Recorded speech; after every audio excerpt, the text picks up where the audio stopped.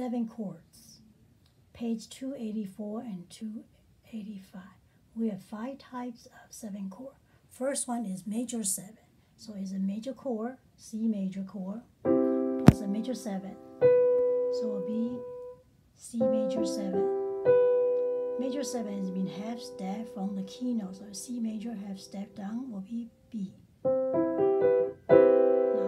F major 7, half fret down to F major, plus half step down from the F will be E. So B. F. And G, half step down from G will be F sharp. So, okay. Now the next one we're going to learn is dominant 7. Dominant 7 is the same thing. It means C major plus a minor 7. So it will be whole step from the key note. So that will be dominant 7. So C7 will be F7, whole step down from F will be E flat. G7 will be half step, a whole step down from G will be F. Then come back again, C dominant 7. Okay, next one will be minor 7. Same thing, minor 7 is minor scale plus a minor 7. So it will be C, E flat, G. Then F minor plus a minor 7. G minor plus a minor 7. Then go back in C minor plus a minor 7.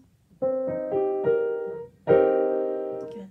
Number 4, we are learning half diminished. So what we do is a half diminished is mean a diminished chord plus a minor 7. So C diminished plus a minor 7.